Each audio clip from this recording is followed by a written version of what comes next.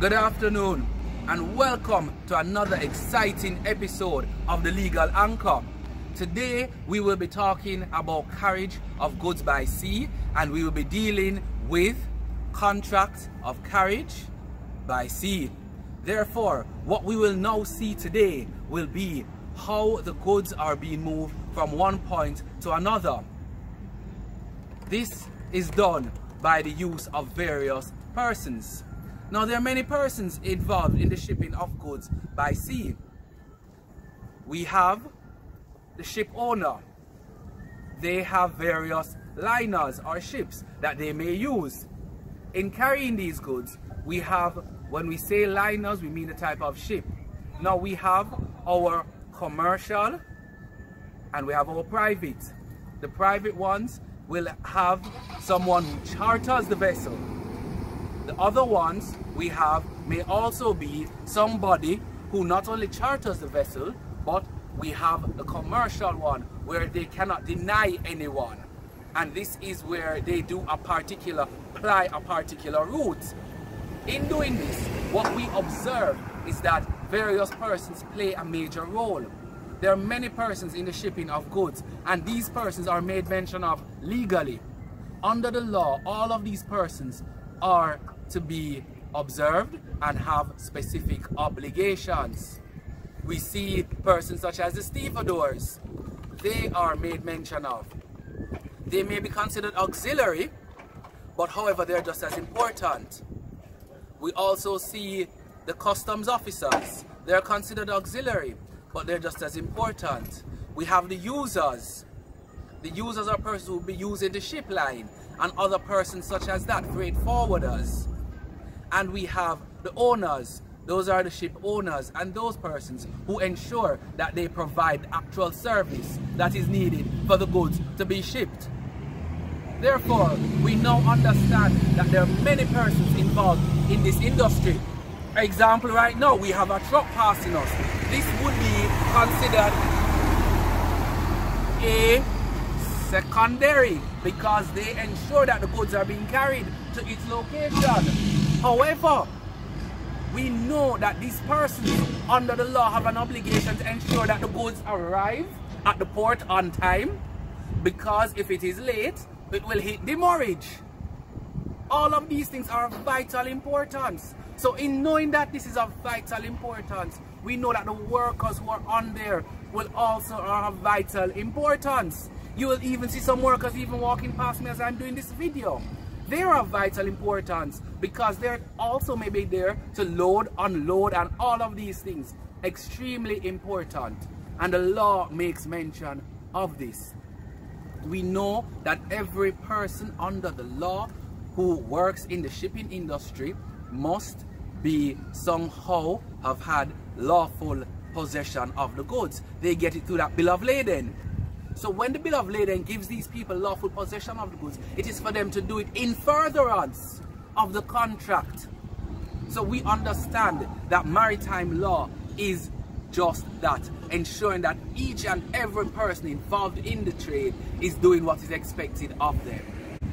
In furtherance of ensuring that each person who is supposed to ensure the goods are carried know their duties, we can see just behind me there's a ship. And on the ship would have been the cargo. So what happens is each person who is entitled to do what they're supposed to do, example the trucker as we see here coming off, what happens is that the trucker is going to have to make sure that they collect the goods. How do they collect it? By ensuring that they have the chassis.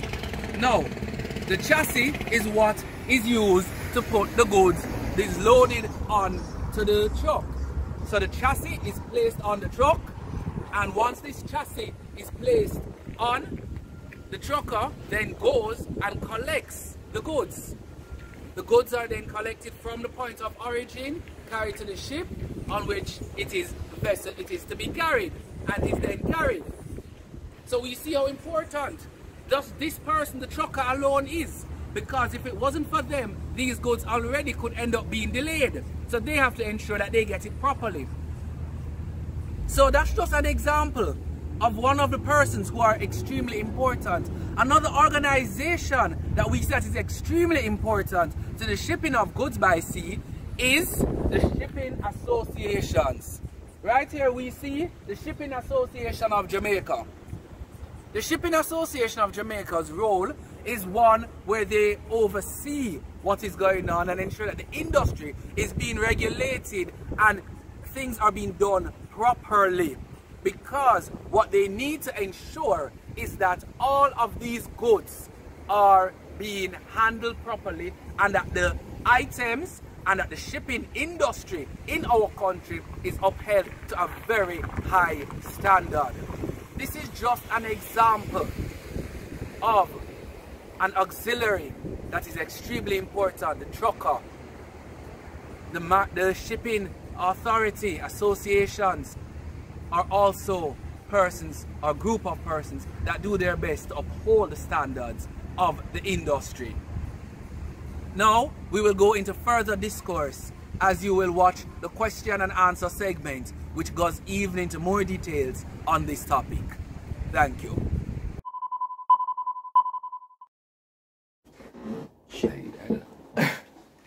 Welcome guys, welcome to another episode of the Students Digest. I am your host, Tyrese Williams. Again, we have Mr. Jermaine Reed. This is a very long series. Thank you. A long series. Thank you for being here, Mr. Reed. Thank you. We will be discussing today maritime trade and contracts of carriage of goods by sea. Mr. Reed, yes, we are happy to have you here on the Students Digest. Thank Again, you have been very informative in our sessions. I hope that the students or whoever is watching our podcast or listening to our podcast, I hope you guys are truly informed and you make your own notes and learn as much as you can from this series. So today we'll be discussing maritime trade and the contracts of carriage. Yes. Now, Mr. Reed, the transportation of goods by sea is a very, very complex, yes, somewhat complex process. It is very complex. It involves many, many parties, right? And to ensure that every party knows their roles, there are contracts that must be drafted. Yes. So, you know, for the person who is shipping the goods, the person who is receiving the goods, everybody must know what it is that they're supposed to do. So today, we will be discussing the maritime transportation chain, as well as the contracts that govern the carriage of goods by sea. Mr. Reed. Yes. The maritime transport chain. Could you give us some insight as to what that is? As you said, starting off, the maritime transportation chain is a very complex one. It involves a lot of people every step of the way to ensure that the goods go from the seller to the buyer. It has to cross, sometimes it crosses time zones, it crosses jurisdiction, and in crossing jurisdictions, that means it's going to go through laws of different countries which are varying. In order to ensure then that all of this is done with as smooth a transition as possible, the contract has to be drafted for the transportation of goods.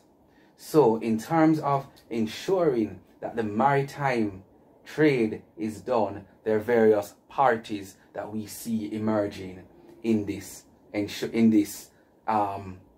process. So from this, what we see first of all the providers. This is the person who's providing the ship, so the ship owner. Yeah. We also see the persons who will be using, so the users. So those would be the person to whom is purchasing the goods, so they'll be making use. You will see persons such as freight forwarding companies, various persons who have to also make use of this. And then you have the auxiliaries, who are just as important in the shipping of these goods. And these auxiliaries include persons such as the customs officers. Very important. Very exactly. Very important, guys. And apart from your customs officers, you have the crane operators. The port operators. You have the port operators. You have all of those persons who receive the goods to ensure that the goods are now making their way to the consumer. The auxiliaries aren't necessarily involved in the shipping per se. No, they're not. They're not exactly involved in the shipping. They're not even named in the contract because they're not primary or even considered secondary, which is why we say auxiliary. Because when we look, we have the ship owner, so that's person providing, and then we have the users. So these persons will more than likely, the high probability that they will be named on the contract. But so do the auxiliaries. The auxiliaries are not named on the contract, but they are just as important. Very important. And this is all underpinned by the contract. Because we see that all of these persons are guided by law. Thank you. And case law. Thank you, Mr. Reed. Now, the legal arrangement between shipper and ship owner is somewhat different. I've noted this. I've noted the difference between the two. Where the contracts are different for the shipper and the ship owner, as it is different from the buyer and the seller. Yes. Right? So what we want you to do first is to give us a little elaboration. You know what I mean? A little elaboration as to who is who does what, the types of carriers. Okay. Right? So the types of carriers that we have the private carrier and the common carrier. Once again, let me specify. The carrier is another name for the ship operator. So we know that the ship owner or operator can also be called the carrier.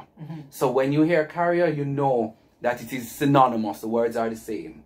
So what it is now, you have your private carriers. The private carriers, now they have, you can charter their vessels.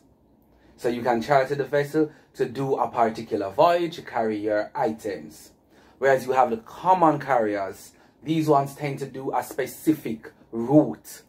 So these persons are advertised that they do this route, and once there is space on their ship, they have to carry your goods.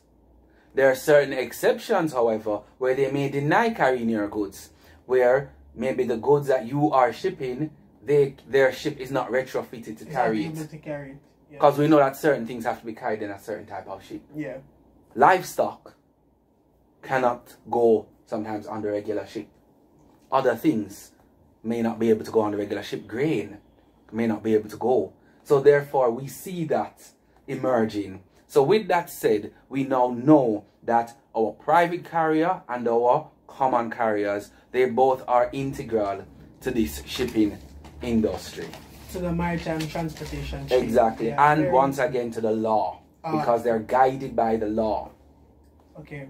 So we are going on a journey. Yes. Right?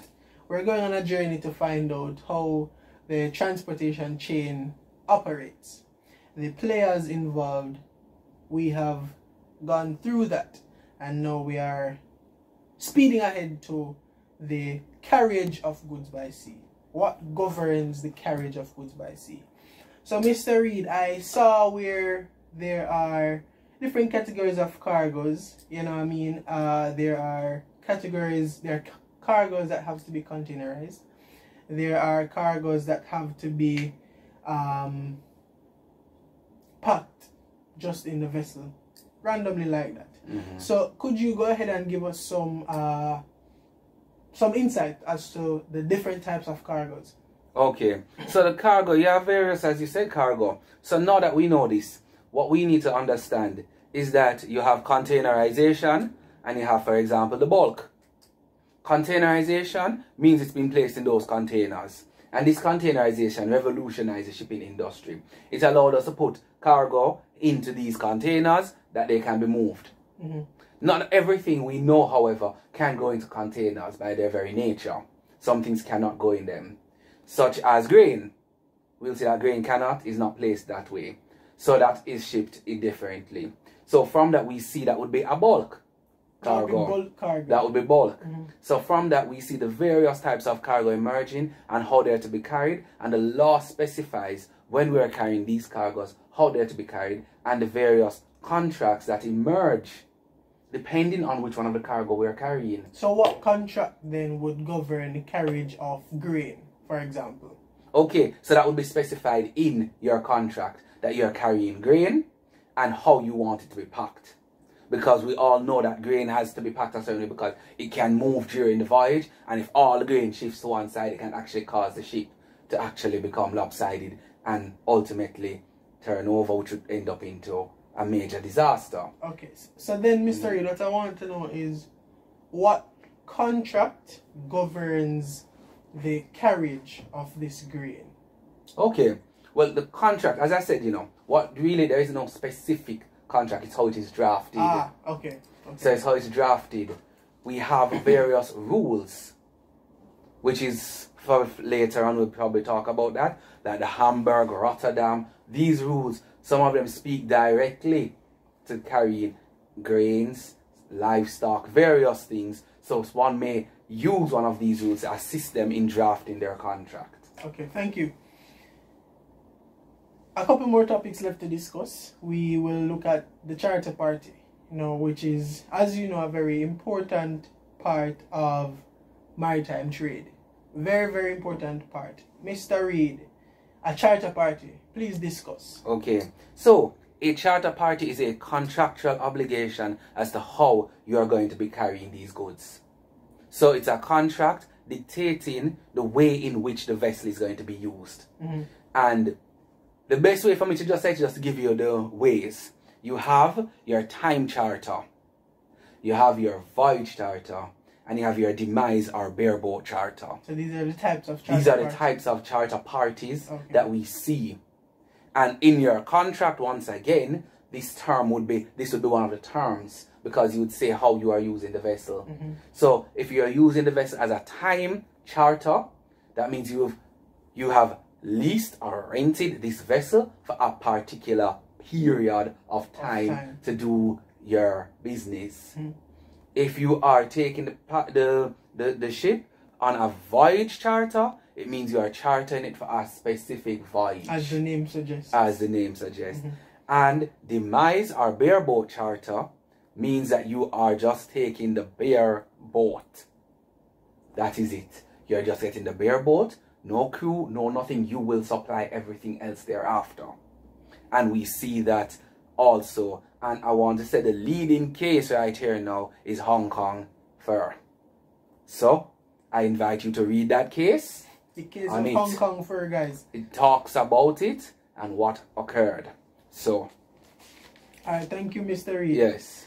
Thank you. We see where a couple other terms are being thrown out. We see that all of these terms, as you say, they are underpinned in the contract of sale. The bill of lading assists parties in knowing their responsibilities at every stage of the maritime transportation chain. What I want you now to do, Mr. Reed, is just to conclude for us the maritime trade and contract of carriage, the entire thing. Okay.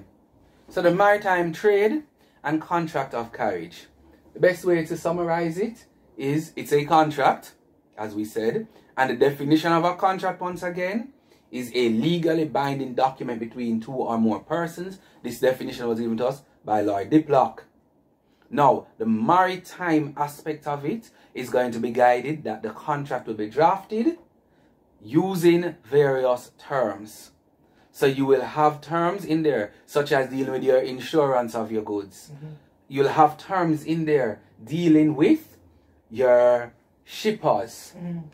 Which shipper will we be using? You will have the terms in there dealing with the users, which users will be coming into play. You will also see in this very same contract the type of charter party being used. Whether it is a time charter, how we're going to be shipping this item. All of those things you will see coming into play when we'll see the ship owner feature quite prominently in there. all of that. And of course, the type of cargo will feature, because that will guide probably the type of ship we can use to carry our goods. And once again, what I want you to remember, when this contract is drafted, it is a very detailed contract. However, the law states when you draft a contract of goods by sea, a bill of lading is to be drafted after. A bill of lading is to be drafted after. Which means this bill of lading is now going to have the details of the shipper, the consignee, of the... basically the details of the shipment. The details, but it won't go too detailed because remember you have a contract. Yeah. So it will highlight the most important things. So it will highlight the international commercial trading term being used, the INCO term. You will see that in there. You will also see the goods are insured. You will also see the type of good. The type of goods. You will see where it is going. You will see, as I said, the voyage and time charter. All of these things you will see on the bill of lading. So therefore, the contract and the bill of lading run side by side. And that is what we have to always remember in carriage of goods by sea law, and more so in maritime trade and contract for carriage of goods by sea. It is contract law. End of story. Thank you so much, Mr. Reed. Yes. For your time and information. You're welcome. We have so much more to discuss on this topic. However, we will only have to wait for a part 2. So there, look out for it, guys. A part 2 for this series is coming. We will be discussing in depth maritime trade and contract of carriage by sea. Thank you again, Mr. Yes, thank you very much. For being it was once again a pleasure being here.